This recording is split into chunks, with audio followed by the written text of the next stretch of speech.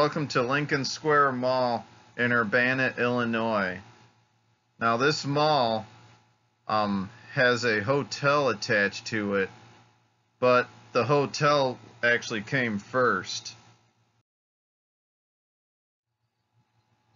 The hotel that you see here was built in 1923, and it was called the Urbana Lincoln Hotel.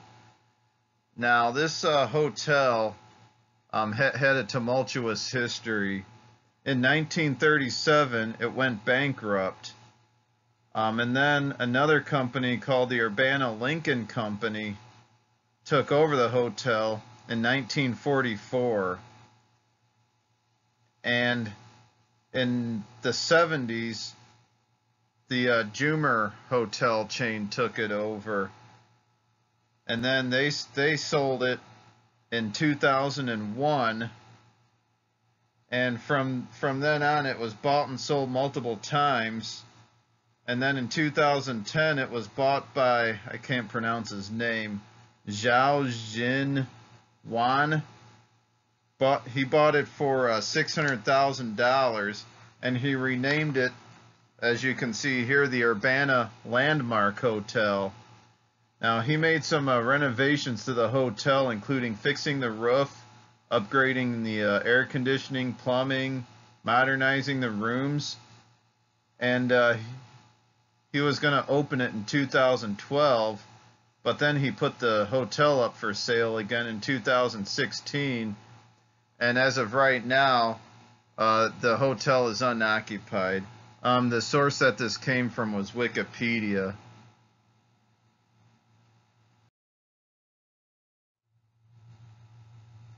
And here's another shot of the hotel. I mean, this architecture is stunning.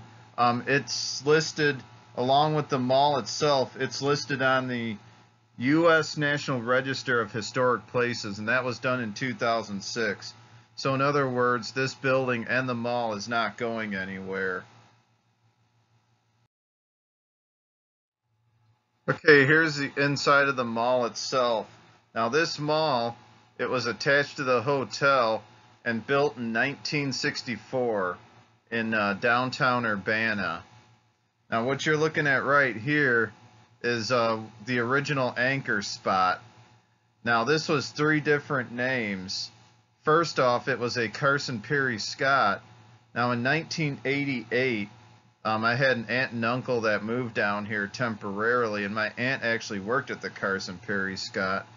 And I remember she used to buy us gifts and everything from the little, I guess it was called the Arcadia store. It was inside of Carson's, and it had office supplies and all that good stuff. So I was down here in 1988, and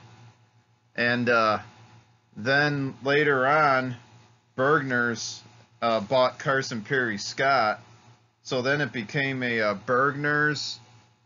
And then, before this emptied out, for some reason, it became a Herberger's department store. I mean, they're based out of Minnesota. I don't know why the nameplate Herberger's was chosen.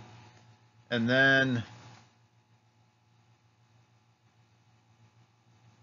the store closed in 2002. So since 2002, this has been multiple things. It was subdivided into some different stores.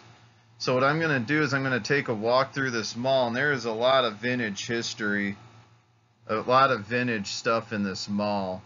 I mean, the floor and everything, it looks like it's original. It looks like some things just haven't been touched since the 80s. So let's go ahead and just take a walk through the mall. I'll do a little bit of commentary as we go, and then I'll come back and wrap it up. Yeah, check out the floor. Bunch of cute little shops down that way.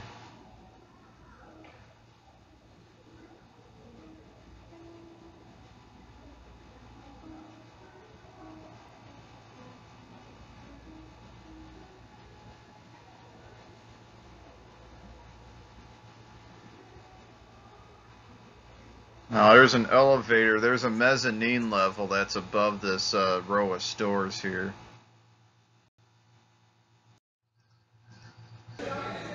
Okay, here's the entrance to the hotel.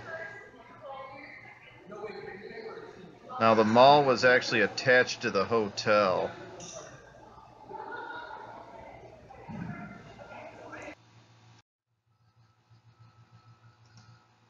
Hey guys, you want to talk about vintage architecture in a mall? Here's some 1923 vintage architecture.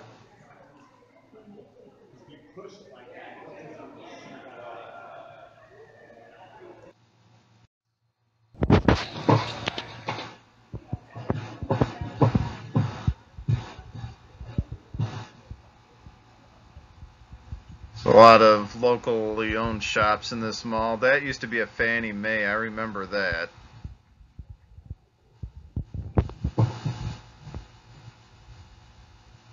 Now there's a lot of people in this mall. Something was going on. There's a farmer's market out in the parking lot, so that draws a crowd into this mall. It's a Fannie Mae again. There's some stuff down that little wing there.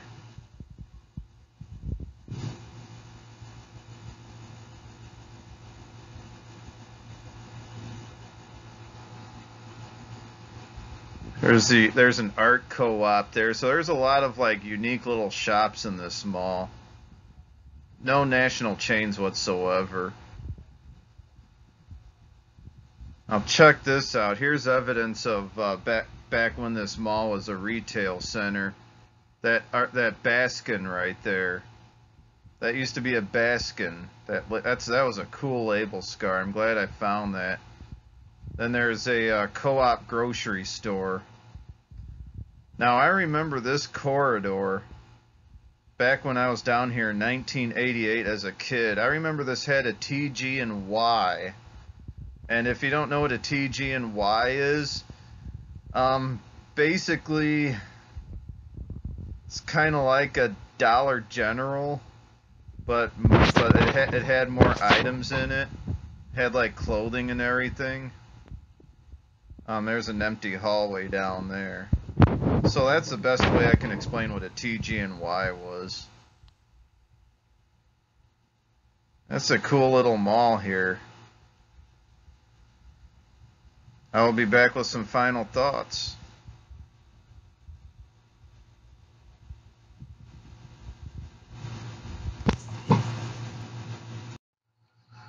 Now, I kind of found it difficult to drive around this mall because there was a farmer's market going on, so the parking lot was pretty full. And plus it was kind of confined being in a downtown area, so I couldn't get a lot of outside shots. Those hotel shots came from Google Maps, actually, because I forgot to take pictures of the hotel. So basically this mall coexisted with the Marketplace Mall, which I just did a video of in Champaign, and obviously the Marketplace Mall is the more dominant mall, and this one was kind of left in the dust a little bit. So on that note, I'm just going to wrap this up and say thank you for watching this video. I do have a lot more content. The next mall that I'm going to is the Cross County Mall in Mattoon. I got a lot of footage of that.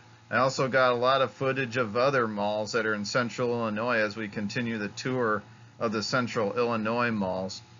So God bless you and continue to have a wonderful summer.